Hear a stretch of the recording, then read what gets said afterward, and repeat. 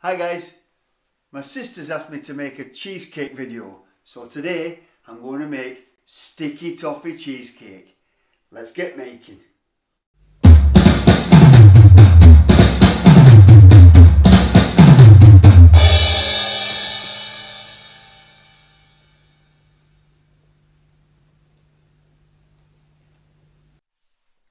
Before we make the cheesecake, as well as the ingredients, there's two other things that you're going to need.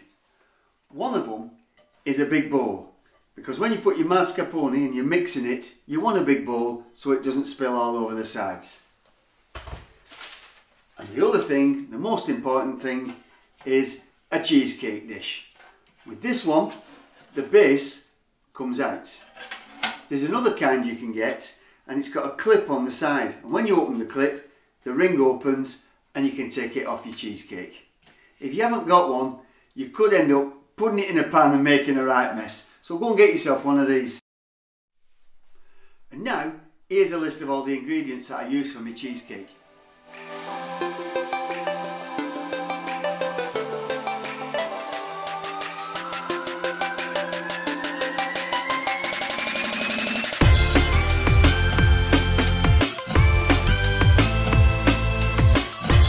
Now I always use McVitie's biscuits.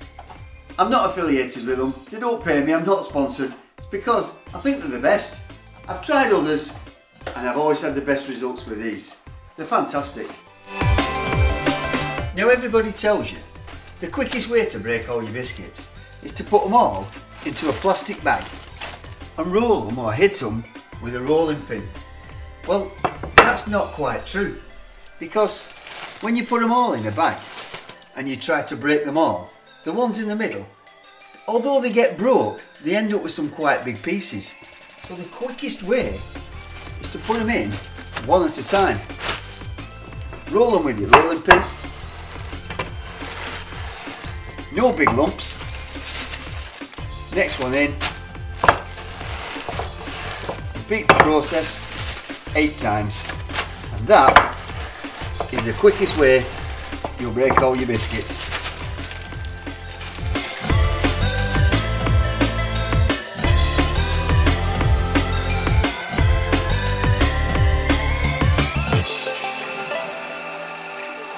And there you go, all broken and no big lumps. Dead easy. The next thing to do is to melt the butter in the pan.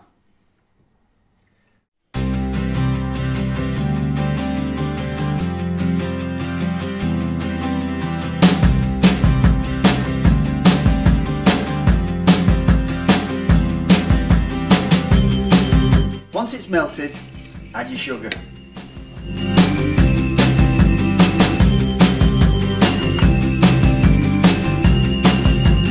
Keep stirring until all the sugar has melted into the butter.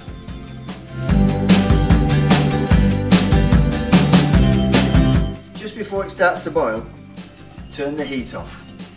Keep stirring. Let it cool down just a little bit.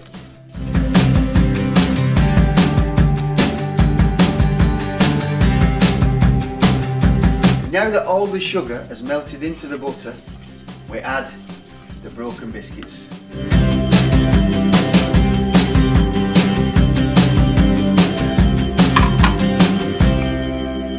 And we mix until all the biscuits are covered with the butter and the sugar.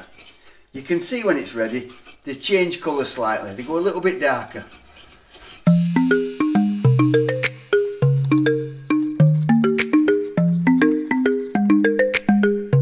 Now while the biscuits, the butter and the sugar are still warm, we put them into the cheesecake pan.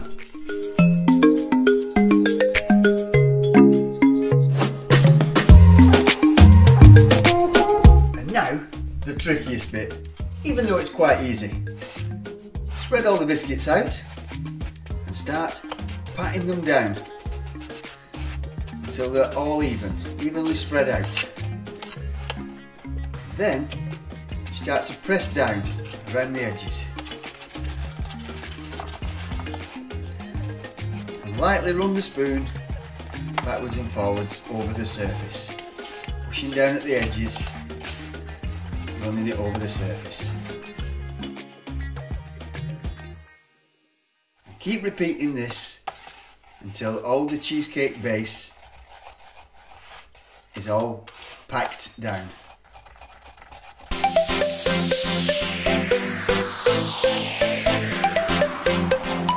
Now that is lovely and smooth. While the caramel mixture is still warm, we pour some of it onto this base.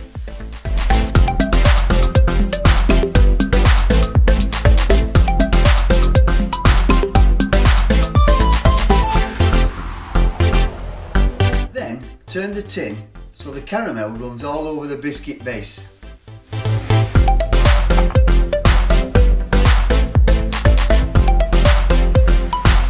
Add a little bit more if need be, but don't be tempted to run it with your spoon. It'll just break all the biscuits.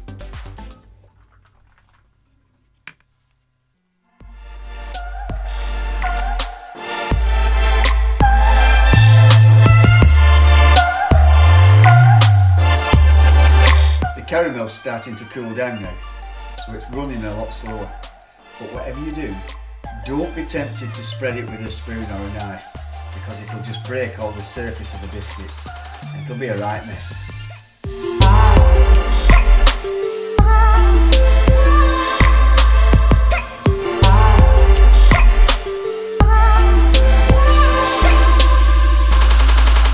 Now put it in the fridge and the biscuit base and the caramel will harden up slightly, ready for putting the mascarpone cheese on top. Here's a little sample of the caramel I put in the fridge after I'd finished making it, and it's solidified a little bit now. It's not runny anymore. Let's just have a quick taste.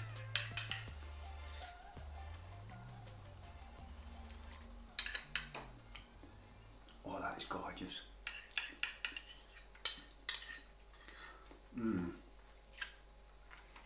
Oh, that is really good. No, I better not. Now we put the mascarpone into the big bowl that we talked about earlier.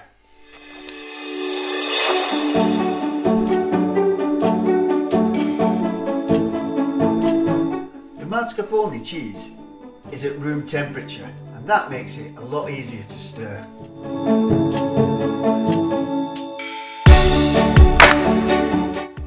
This sugar is especially for making jam. It contains gelatin.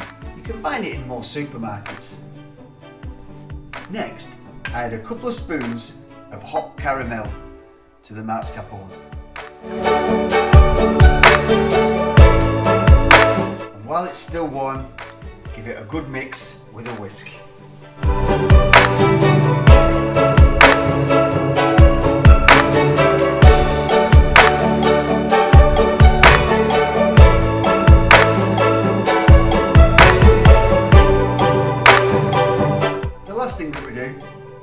Take the base out of the fridge, and now that it's cold, the caramel has gone quite hard. So we just pour all the mascarpone on top of the caramel and spread it around.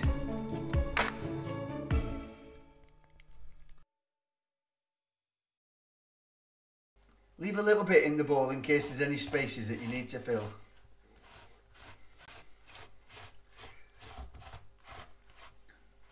This one's spreading quite nicely. I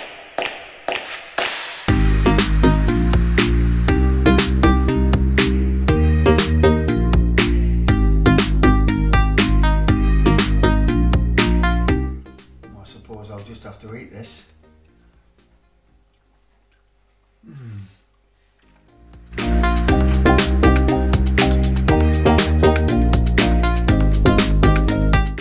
Put that back in the fridge and let it cool off. Oh, it's already cold. Put it back in the fridge overnight, and tomorrow you'll have a perfect cheesecake. Now my cheesecake's been in the fridge overnight. The gelatin in the sugar has made all the mascarpone nice and firm. So the only thing I have to do now is warm the caramel and pour it all over the top.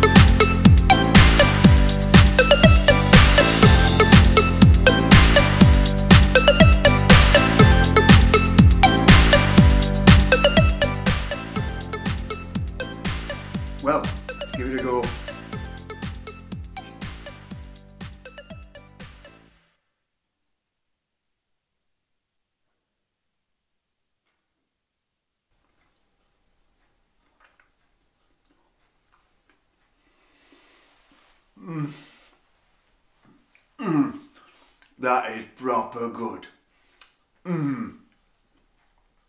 Catch you next time.